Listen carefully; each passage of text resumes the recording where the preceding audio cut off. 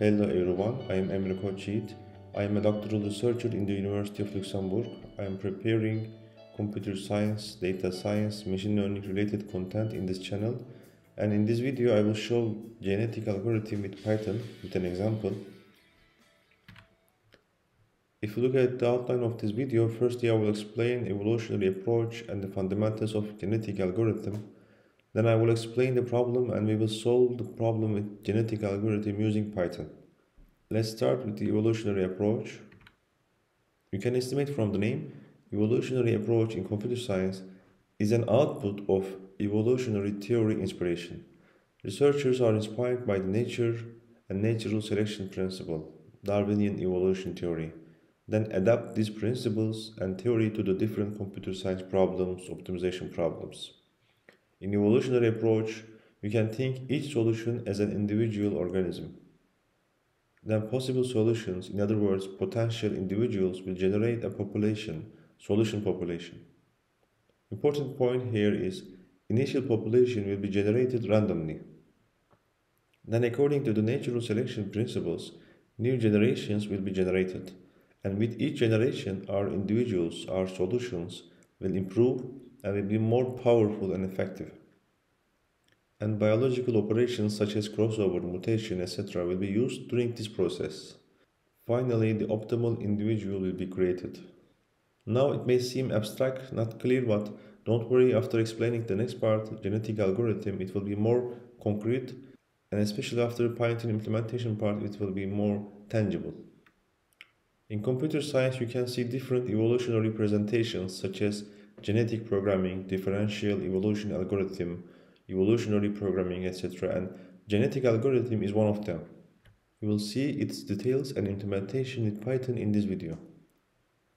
Okay, let's see the genetic algorithm. Genetic algorithm is one of the most powerful and successful evolutionary algorithms. We can categorize it as population-based meta-heuristic algorithm. You will understand why it is population-based and meta-heuristic after this video. Of course, there are alternative optimization algorithms such as colony optimization, particle swarm optimization, or artificial bee optimization algorithm. They are also helpful for different optimization problems.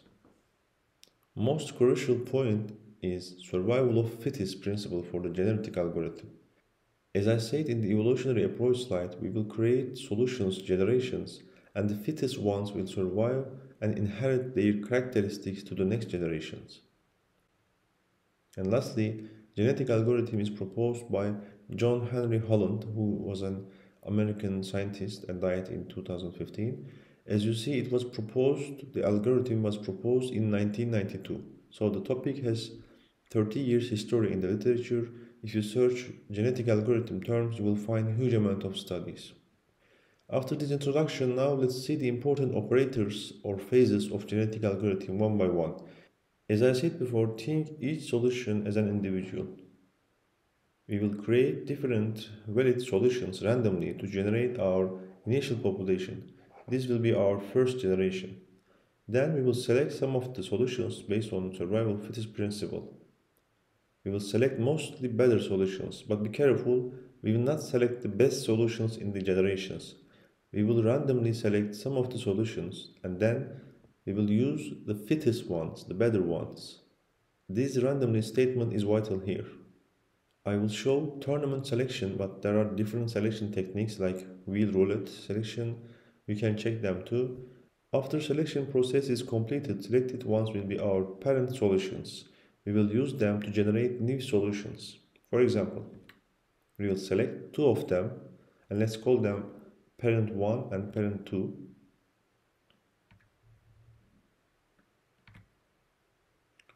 At this point, like in the nature, we will implement crossover operation. Parent 1 and parent 2 will be the parameters of this operation. And we will create a new solution, child solution from the parent 1 and parent 2. Then we will add this child solution to our new generation. This process will be repeated generation by generation until we terminate the process or we find the optimal solutions, optimal individuals. Okay, I explained the big picture and the general flow of genetic algorithm. Now let's see the fundamentals and their details. You can say, I understand why it is evolutionary algorithm because of the big picture, but why is the name genetic algorithm? Now you will understand that part too. In genetic algorithm, each solution, each individual is represented in a chromosome form. Remember DNA and the DNA packages, in other words, chromosomes. This picture is an example of chromosome sequence. I took it from the study of Gilbert and other authors. Maybe you can remember the letters, each of them represents some nucleotides like adenine, guanine, thymine, cytosine. But of course, these nucleotides are not important for us. Important issue is in genetic algorithm, we will use chromosome sequence structure to represent our solutions. Of course, we can use different letters like in the example or numbers. Think that each letter is an abbreviation of city names in your country and you want to make a route. From city A to city G, this route can be a solution for you, and in genetic algorithm, we will show this route like a chromosome, like this for now. From now, when I say chromosome, it is same with the solution. Okay, this slide is very important. Now, I will show a typical genetic algorithm flow, and you should focus on this part. And if you understand this part, then you will understand the genetic algorithm very well. Firstly, I will show the flow, then I will explain each with examples. Okay, let's start. Step 1 is initialization. We will randomly produce solutions and chromosomes, and we will create a generation. So output of this step is a solution generation, our first generation. And step 2 is selection. After initialization, we will select two chromosomes, then they will be our parent chromosomes. We will create a child chromosome solution from them. And step 3 is crossover.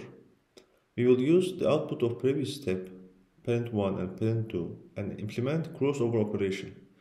There are alternative crossover techniques like 1 point or 2 point, 2 points crossover. Actually, for each step, alternative methods are available. I will show one of them, and main idea is same for all. So whatever crossover method you use, you will obtain a new chromosome, child chromosome, after this crossover operation. Then you can directly add this child to the next generation as a step 4, or you can implement another important operation, mutation. I will call step 4 for the mutation, but remind that this is not an obligation. Actually, you shouldn't implement this operation to all solutions, to all chromosomes. Like in the nature, some of the chromosomes should be mutated. After mutation, again, we will add our mutated or non-mutated child to the next generation. And we will repeat this flow until we have enough population size for the next generation. Usually, previous generation size is considered at this moment. Finally, next generation is created. If this new generation provides optimal or sufficient solutions, sufficient chromosomes for us, then we can terminate the whole process. If not, we will continue to create new generations.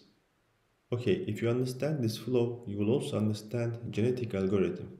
Now, let's think each step for a use case. Initialization. Think the previous example, you have a stylist and you want to visit all. So you want to create an optimal road for yourself. As an initialization, you should create random but valid routes in chromosome structures. Then, selection step. According to your selection method, select two of them. These will be your parent chromosomes. And the next step is crossover.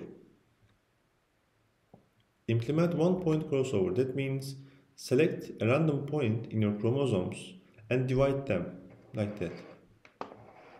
Then pick the first part of the parent one, and this will be our first part of the child chromosome. Then pick parent 2 and add each point in the order of parent 2 if that point is not available in the child chromosome. Let's do it together. As you see, this is the first part of our parent 1. So I'm adding this part to our child chromosome. Then I will check parent 2 from the beginning. For example, D is not available here, so I'm adding D to here.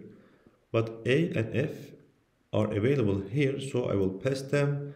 But B and G are not available here, so I will add B and G. And C and E is available in the first part, so I will pass them too. So at the end of the process, I will obtain something like that. As you see, this is this exactly the same part of the parent 1, this part, but this is different. If we implement the same thing to parent 2, for example, this is the first part of parent 2 and this C, E and G from the parent 1 but in the order of parent 1. Don't forget that you can implement different crossover methods. It is also related with the problem. If your chromosome has only 1 and 0, then you can just take the first part of the parent 1 and second part of the parent 2 and combine them. But for our example, each letter represents a city and we want to visit each city once. Therefore, each letter should be available in our chromosome exactly once. Okay, let's continue with mutation step. Remember that we will not mutate all child chromosomes. We will mutate chromosomes based on a mutation rate. For example, according to that rate, we will only mutate, let's say, 10% of the whole population. So here, just pick one child chromosome and the implementation is very simple. Select two letters like in this example E and D and just swap them. Then you will have a new chromosome. And for example, do not implement mutation operation to this child and add these two blue ones, two new chromosomes to the next generation. And that's all. If you don't understand any step, I strongly recommend to pause the video and try to understand that step, especially before coding Python. Now you can say, okay, I understand we will implement survival of fittest principle in the selection of parent chromosomes, but how can we know which chromosome is the fittest? Answer is with the help of fitness function and fitness value. You can estimate that fitness value is an output of the fitness function. And the idea is simple. Check the fitness values of two chromosomes and select the better one. But how can we create a fitness function and what is that? Actually, answer depends on the problem and the objective. Let's think our route example. We have 8 cities to visit, 8 points, and 2 different routes. For this problem, let's assume that our objective is finding the shortest route, shortest total distance.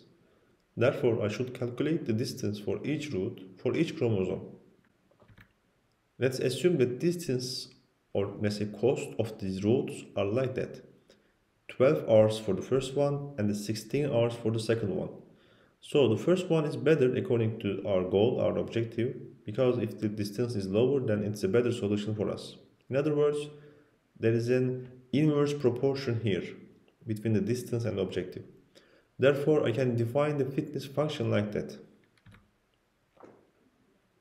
1 divided by cost or distance of the chromosome.